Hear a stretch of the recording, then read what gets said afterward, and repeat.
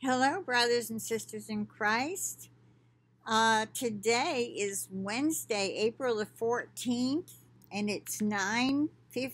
I'm sorry, it's 8:55 a.m. Yeah, I've been out, out a couple of days. I had to go somewhere Monday, and it kind of wore me out real bad. So I had a bad night Monday night, and I rested in bed all day yesterday until I had to get up and take my dog out. And going out always helps me. But anyway, I wanted to. I was praying about what to put up today because, I get a variety of things that come my way. And I got to thinking about all the new people that have signed up lately. And I noticed a few days ago there were like 28 new people. So, or maybe it was 18 in the last 28 days. But anyway, and I know there were some before that. So you've missed a lot on my channel unless you've been in and out and didn't really subscribe. Well, anyway, that's okay.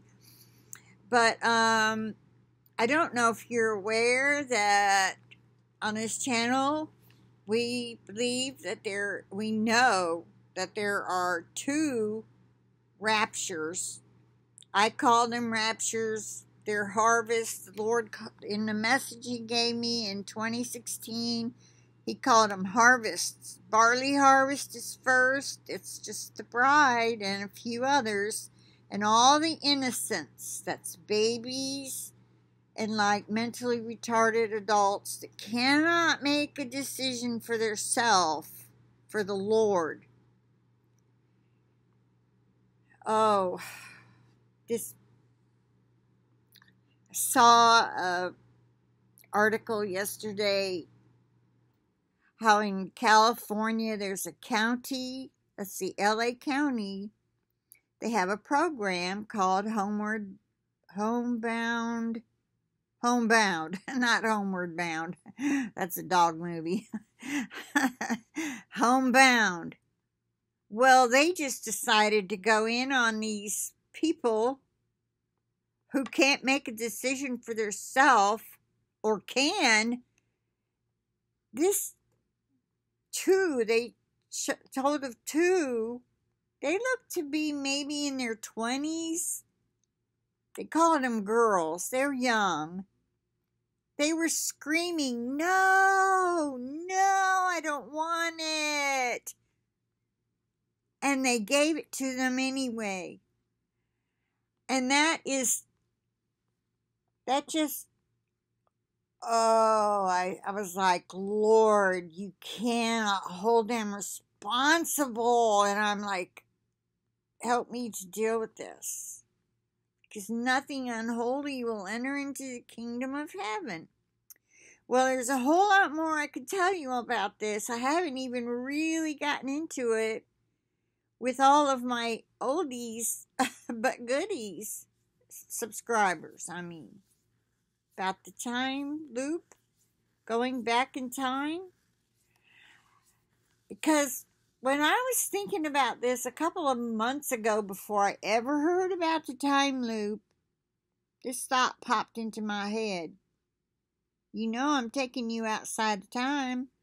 Who's to say I won't put you back in the past? Something like that. I didn't write it down. I just pondered. I pondered on it. I was like, Lord, could you really put us back in the past?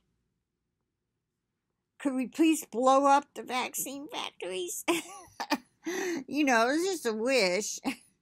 Because, oh well, I better not say any more about that or I might get kicked off. So let's just move on to what the Lord led me to do today. I wanted to find the message on the two raptures, actually he spoke of three harvests, but the grape harvests are the ones who don't even make the second rapture, and they lose. Some people might get beheaded before the second rapture. Depends on where you are, what kind of country you live in, how communistic they're going to be about it. You know what they want you to take, and you know that's probably saying enough right there. But anyhow, I just thought, well, it's the ones that missed the second rapture, and they're gonna have to choose worshiping the beast by doing what he wants or get beheaded. But lately I've learned that it could happen before. So you make sure your faith is that strong. Getting beheaded is like, honestly, it's the quickest way to go. You don't even feel it, and Jesus will be there to hold your hand or to welcome you. I don't know how it'll be. He may be standing there with his arms open. There may be angels lined up in front of all of the guillotines. I don't know, but you will know where you're going the second you close your eyes and open them right back up again in the heavenly, up in heaven. All right. So I opened up my book, my little old, this is my old journal. From this message goes all the way back to 2013.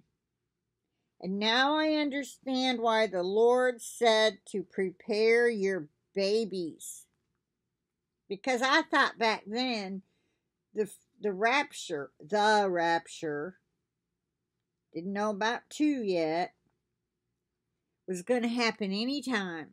The way messages were coming out, everybody was taking them as anytime, any day now. So I thought, why the push to prepare your babies? Well, those babies are 7, 8, 9. They're of the age of accountability now. All right, so let me go ahead and share this message with you. For those of you who probably most of you have not heard it.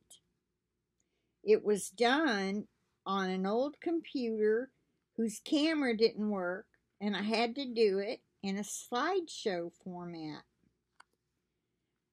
Okay.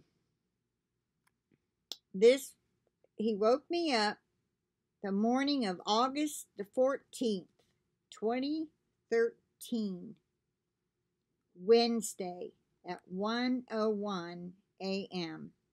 I wrote message from God, but it's from our Lord and Savior Jesus Christ. Who is God?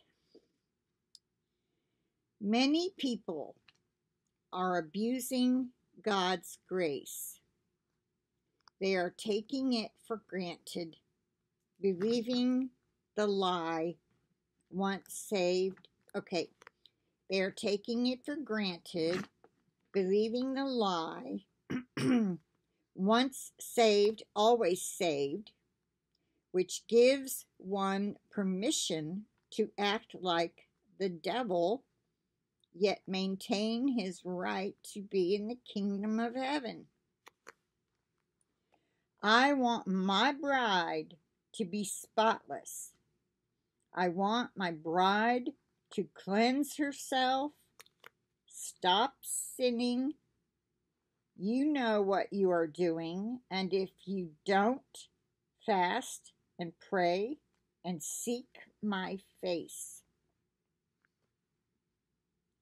Seek me, so that I will reveal to you what you must stop doing. People continue to sin and refuse to repent.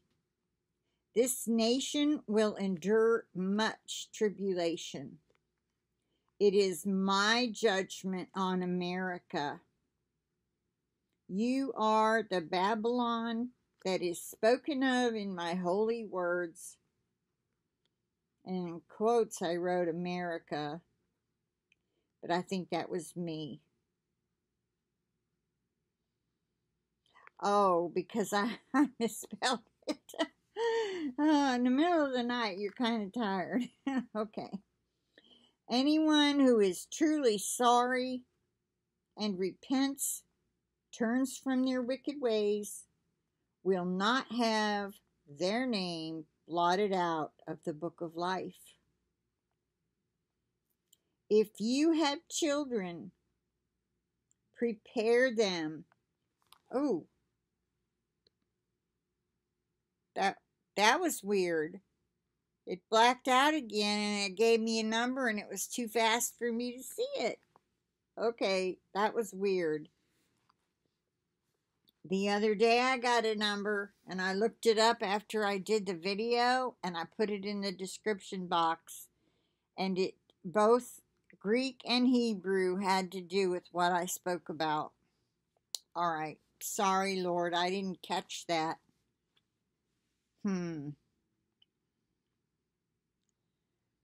Satan is interfering in all kind of ways. You won't believe the trouble Grafted In Team Jesus is having with getting a new computer, enough memory to do what they do. Wow, it's unbelievable. All right.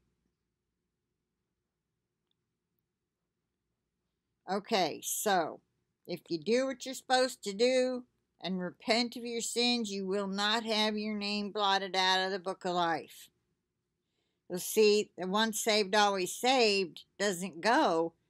If you're sinning and you don't repent, your name will be blotted out of the Lamb's book of life. One of the verses, scriptures that can prove that is go to Revelation chapters 2 and 3.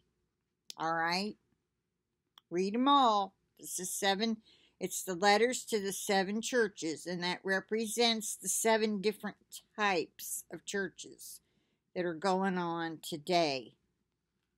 Some people, scholars, preach that the one was way back in the beginning, the other one was next century or two, and the next one is the next century or two, and until we're down to today, and now we're all Laodiceans. I think that's the last one. Well, anyway, whatever it is, I'm pretty sure that's right. That is not true. The bride is the Church of Philadelphia, the only one Jesus praises for doing right. He says, you are weary. I'll have to pull it up. But anyway, you read chapters 2 and 3, and that'll talk about being blotted out of the Lamb's Book of Life or having your lampstand removed. All right. Revelation has a whole lot in it. It's coming to pass now, or about to be. If you have children, prepare them, even babies. Tell them about me. Tell them who I am and how much I love them. They must understand that I am their Savior too,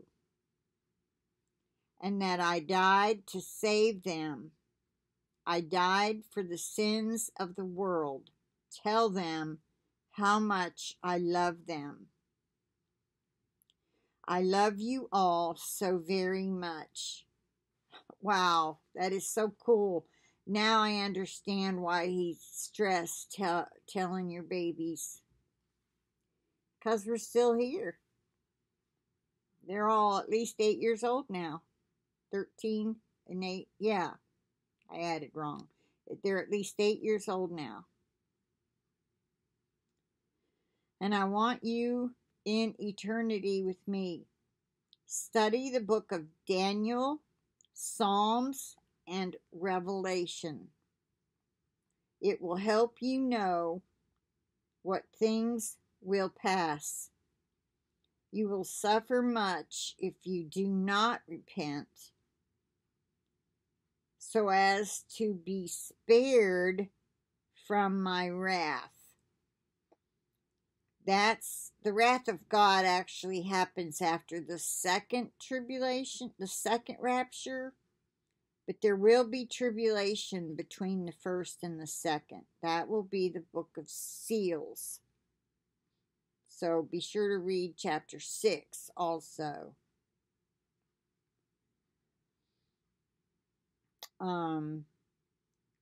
You will suffer much if you do not repent, so as to be spared from my wrath, and your children will suffer with you. Were they not born into sin? Did they not inherit the sins of Adam and Eve as you did? Of course they did. You will understand this all very plainly when you enter into eternity. The children of back then are now of the age of accountability. So if they're not repenting, even though if they understand that they have to choose Jesus now at age 8 and above, and they do not, they will enter into the tribulation, okay, with you, if you are not part of the first rapture. Of course, okay. Let's see, did they not inherit the sins of Adam and Eve as you did? Of course they did. You will understand this all very plainly when you enter into eternity. I hope it will be with me, your Savior, Jesus Christ. Not many really know me. They think they do, but they don't. Walk through the narrow gate. Self-denial is what I call for. Give up those things you know are sins. Seek me. Seek my Holy Spirit. The baptism of the Holy Spirit is for all my children. You only need ask. Believe what my word says and ask for it. Oh, I didn't write so good. I have many gifts for you. Just ask me for them. I want to give you whatever you ask that I know you can handle. That's like the gifts of, besides speaking in tongues, which you get when you're fully filled with the Holy Spirit. The gifts of healing, the gifts of, oh, come on, Lord, I need help with my memory. Okay, there's prophecy, prophesying in tongues or interpreting in tongues. That's mainly for people who go to church where there's a group, all right? You don't usually get up here on YouTube and prophesy in tongues and then interpret, but it happens. There's a few ladies who do it. So there's other gifts. You can look that up. What are the gifts of the Holy Spirit? Okay. And he says, ask that I want to give you whatever you ask that I know you can handle. Trust me. Get this power from on high. You will need it. Stop denying the power thereof. And there's quotes around that. So maybe he told me to put quotes there, because that is in the Bible. That's right from the Bible. Stop denying the power thereof. You need to be able to say to the enemy, greater is he that is in me than he that is in the world, and believe it with your whole being. The Holy Spirit will enable this. He is your helper. He is your comforter, your source of wisdom, discernment, and power. You must repent and turn from your wicked and unbelieving ways, or I will blot your name out of the book of life. I will remove your lampstand. Churches as a whole need to repent.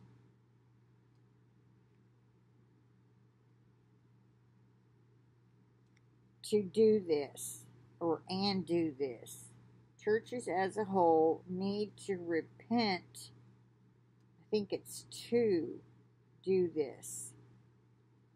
Do it now. You are running out of time. It is nearly the midnight hour. See, a lot of the messages we're coming across, Jesus wanted us ready back then. If you believe in me and prayed a prayer of salvation, then you must follow through with living the life that I have laid out for you. Stop believing the lie, once saved, always saved.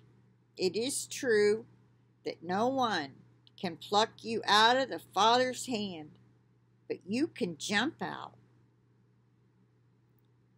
And all those scriptures you claim that prove that doctrinal lie, and I added once saved, always saved in parentheses, pertains to believers who walk down the narrow path. If you stay on the narrow path and do what Jesus wants, you will remain always saved. There are many false doctrines that can be proven by using a few scriptures out of context. This must stop. It must stop now. Lukewarm Christians are a dime a dozen. And I have quotes around that too. Too common, and I will spew them out of my mouth. They will not enter into my kingdom. These lukewarm Christians are the hypocrites that are causing my flock to turn astray. There is no love, no commitment. So if this doesn't pertain to you, then don't let it offend you. But it will offend the lukewarm, because they don't want to hear it.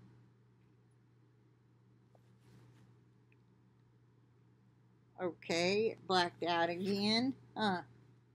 No number. What are you doing to my computer? Or what is my computer doing? There is no love, no commitment. They are keeping the lost sheep from wanting to have anything to do with me. First century Christians were not this way. They were on fire for me. See, pause. When he says they are keeping the lost sheep from wanting to have anything to do with me, it's because when they claim they're Christian, like go to work on Monday and they said, oh, we had such a great time at church yesterday. I met the cutest guy. He was dressed to kill, and they go on about him like they're talking about a movie star. And then they treat someone bad and they say a bad word later. People are going to think, well, she ain't any better than I am. What's the point of me trying to find out about that religion? Do you see what I mean? That happens a lot. I've worked in a lot of places. I've seen it. I've seen it here. It's unfortunate. They received fire from on high. Let's see. The first century Christians were not this way. They were on fire for me. They received the fire from on high, the baptism of the Holy Spirit. This is how you keep from being cowardly, lazy, ignorant, and lukewarm. But even some spirit-filled Christians get lazy. They turn astray. You must repent and come back also, or your name will be blotted out of the Lamb's book of life. When I woke up, on my hand was written, "To whom much is given, much is required."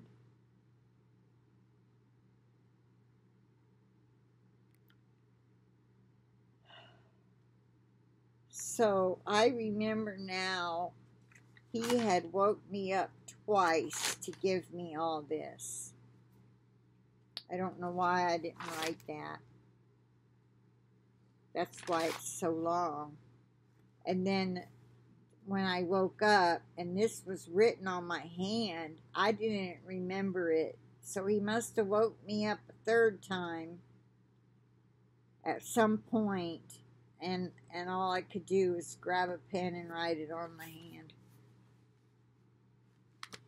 And that's what I opened up to when there was a look. This was folded over. Can you see it? This was dog-eared. And I opened right up to it. And I don't remember. I mean, I don't know if at some point in the past I said, oh, I want to share that again.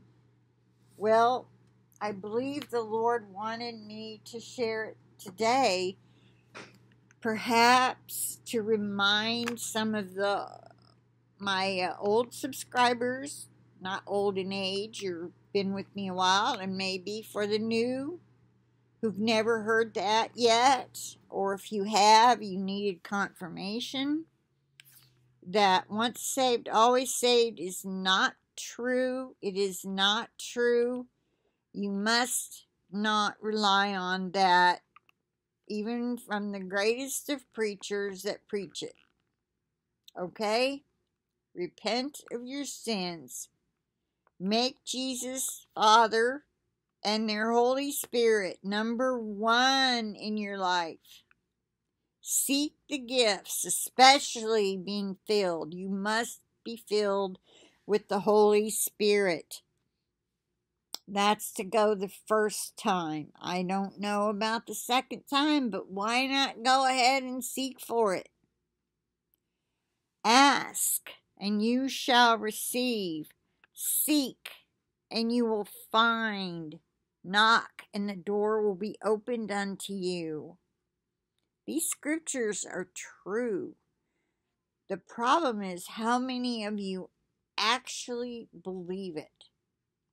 How many of you have kind of sort of done it and didn't get it? Seek earnestly. He is a rewarder of those who diligently seek him. And I have to admit, I haven't always, even when I've had this channel, I haven't always been very diligent about seeking for something. And then you don't hear. And then you wonder, well, what's wrong with me? Why haven't I heard? Well, because you got to get diligent about it. That means pray, and pray hard and often and when you can. I know you work. Some of you still work. Jesus knows your life. He knows if you have little babies that take up all your time. He knows. Work him in when you can. Pray while you're taking care of them. Talk to them about the Lord when you're rocking them. The very first thing I ever said to my grandson, when Lori put him in my arms, I was sitting in a rocking chair. And I started telling him a story. Once upon a time, there was a man named Joseph, and he took a wife named Mary. And I don't remember what all I said, but it was a story. I was just making it up out of my head what happened. And that's the very first story I remember telling my grandson when he was like, I don't know, she came as soon as she was well enough to our mobile home an hour and some away. And that was just so precious to me. And the way he looked up at me and he just watched me, he was very alert and attentive, very early on. Anyway, I'm going to end this here by pleading the blood of Jesus over this video, over each and every one of us and our devices and our internet connection.